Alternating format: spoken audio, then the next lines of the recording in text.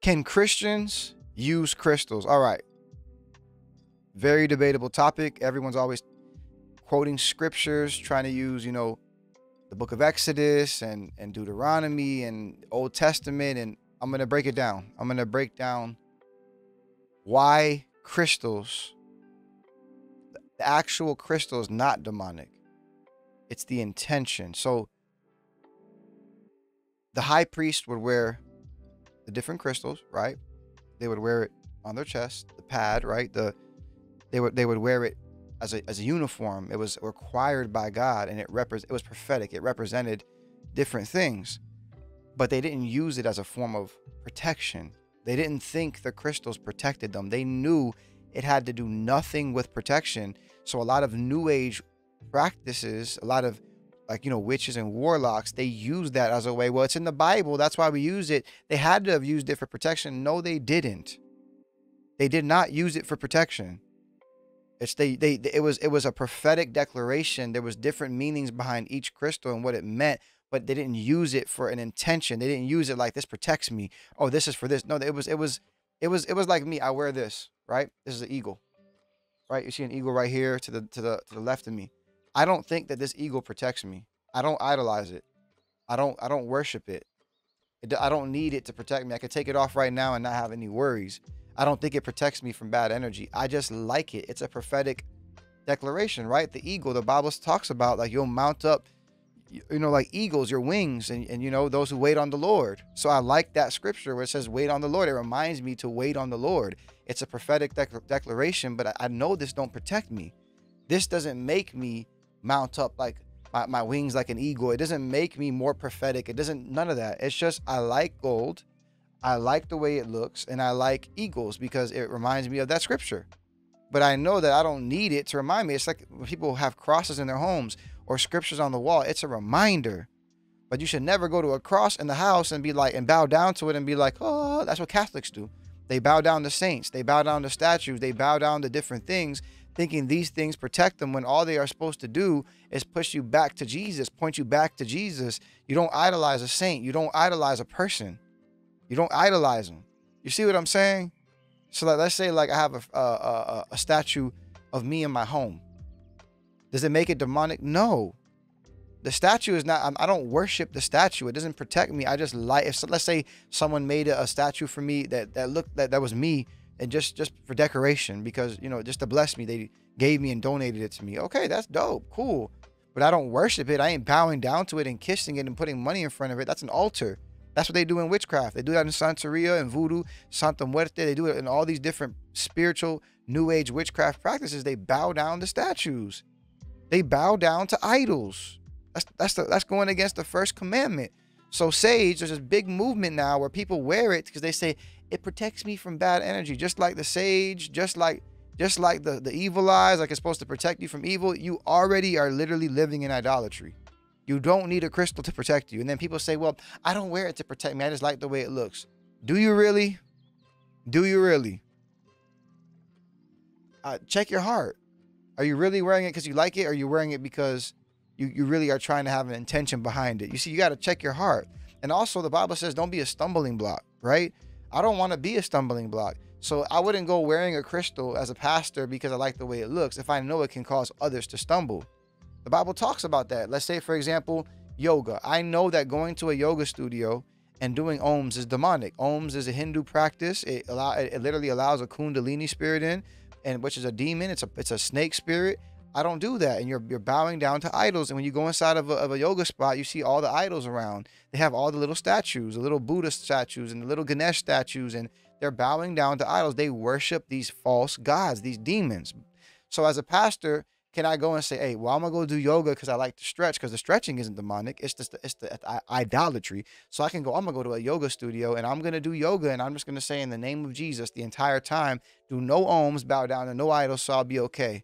Is it okay? No. You know why? Because if I'm in this yoga studio and Johnny, who just got saved yesterday, got baptized, filled with the Holy Spirit, walking by because he's at the gym, and he says, oh, look, it's Pastor Rich doing yoga. Now Johnny, poor little Johnny, thinks, oh, I can go do yoga and do ohms because Pastor Rich is doing it, because now I'm a stumbling block. If my brother believes that pork, I He shouldn't be eating it because he doesn't want to eat something unclean. I'm not going to eat pork in front of him. I could be a stumbling block. I'm going to, by my love, by my conscience, okay, this brother don't believe that he can eat pork. He's still like kind of legalistic. He's under the law. He doesn't know that God says in the Bible what he made clean is clean, that we're not under that. But okay, he still believes in that. He hasn't caught it. I'm not going to sit there and eat pork in front of him and be a stumbling block, because the Bible says what you believe is sin. If you do it, it's sin. So like, if I believe, you have to practice, you have to go to church on Saturday, or it's not, or you're not practicing the right day because Saturday's the Sabbath. If I believe Saturday's the Sabbath and I must go to church and I don't go, I'm sinning because I'm going against my own conscience. That's what the Bible talks about. And the Bible's supposed to clear that up. The Bible's supposed to wash your conscience. The Bible's supposed to show you don't have to go to church on Saturdays for it to be special and holy. Jesus is the Sabbath now. Every day is a Sabbath day. Every day. Because we're in Christ. He is the Sabbath. He is the law.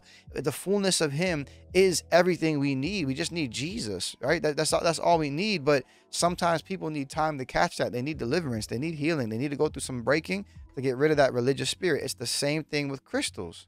I'm not going to sit here and be like, well, my intention for the crystal is that it looks pretty and wear it around my neck and preach, or be around other Christians who are obviously know that other people wear it for the intention of protecting them from good and from evil. I'm not going to do that. So why would you go do it? You know what I'm saying? It's ignorant. As a Christian, you're not supposed to be doing that. Why would you go literally represent what the Satan is doing? You know what I'm saying? It's like me wearing a shirt that says the devil is amazing, but I'm a Christian. And I tell people, well, I just like the brand. I'm not going to go wear a brand that says the devil is amazing. That's blatantly obvious. Then people get really crazy. Well, Jordan is a demonic, this and that, but look, I'm talking about blatantly evil. We have to use wisdom, my brothers and my sisters. Blatantly evil, like Satan on it. These crystal things, the intention is to protect you from negative energy. It is idolatry, it's demonic, and it allows a literal demon to have legal right over your life. The minute you start wearing it with the intention to protect you from evil, you have opened the door to a legal right in your life, and a demon can come in. It's essentially in the spirit realm like a checkpoint for a demon. That's why you see in public, when I tell people to take it off and they take it off, they get delivered, they get healed, they get touched by the Holy Ghost. They start crying because they're like, yo, like, what the heck? Something really just happened. Yeah, something just happened. The demon had to go because you weren't wearing the necklace no more and you repented. You broke the legal right by the blood of Jesus, so now I gotta go. They don't even know what's going on in the spirit realm. The Bible says my people will die for lack of knowledge. And the first commandment, put no other gods before me. When you wear a crystal, you're literally with the intention of putting the crystal god, idolatry, which is it's Luciferian, it's demonic. You're putting that demon over God. You're saying that demon protects me more than you do. I need a crystal to protect me. It's like putting up a middle finger to God. No cap. Why would you do that? We have the most powerful, amazing God who is in control of everything. Why would we go and say, forget you, I don't need you, I'm going to wear an object? Why would we worship the creation rather than the creator? Rebuke the devil and call on Jesus' name. We don't need that stuff, man. Get rid of it, man. For real. Put your trust in Jesus and stop wearing them crystals. If you got a crystal, take it off your neck. Go throw it down the toilet. Go throw it in the dumpster. Repent of it. I guarantee you'll get freed of a lot. Depression. You'll get freed of anxiety. You'll get freed of fear. All those. Most people that are wearing these crystals, they dealing with those demons. Demons of fear, anxiety, and depression. 99% of the time. They need deliverance because they're already wearing a crystal to protect them because they're dealing with it. Well, I deal with anxiety, so I wear this crystal. Oh my goodness gracious. And then I usually ask them, is your anxiety gone? No, it's not. So what is it doing then? Protecting you from anxiety that you still got? If it's supposed to protect you, then you should be free. Let me tell you something. You get touched by the Holy Ghost, that devil going to come out and you're going to feel amazing peace. I promise you. I promise you. Come to our church. Go on Zoom. You'll get freed. I promise you. The Holy Ghost is amazing. He's the highest power. You do not need a crystal. Get rid of it. Throw it away. Put your trust in Christ. Try him out. Repent of your sins. Plead the blood. Your life is going to change. Your desires will change. Your heart will open and you will be filled with the power of God. And God will show you the true purpose and meaning of life and why are we here on this earth. He will show you. He will show you everything. I'm telling you, as someone who used to balance chakras with pendulum crystals. I owned pendulum crystals. They would hang. I would put it over the different chakra areas, which, by the way, chakras are not areas of your body that can be healed. And people be like, oh, well, in the Bible, Mary Magdalene got delivered from 7 demons. Those were 7 chakras. No, she had 7 devils. She ain't have no 7 chakras. That goes to New Age witchcraft, Hindu practices. You ain't got no chakras on your body. What's happening is you got a demon that's literally right to the left or right of you when you balance in chakras, literally messing with the crystal, messing with the crystal to turn it a certain way, do this. And then the minute you say, oh, you need your chakras balanced now, and you start doing a ritual over them, you're actually putting demons in them. You're opening the door for demons. I'll never forget this. I was with my wife, but she wasn't my wife at the time. She was my girlfriend. And I just got back from learning chakra balancing from a shaman, a worldwide known shaman from Brazil and West Palm Beach, famous dude on YouTube.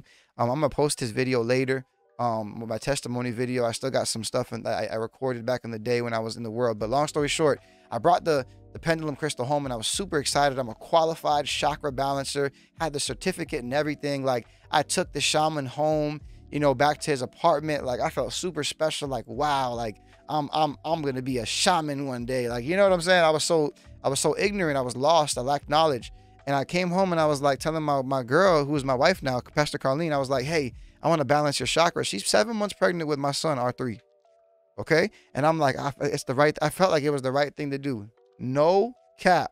I'll never forget this. It's a pendulum crystal. If you ever seen one, they're very strong. I'll never forget.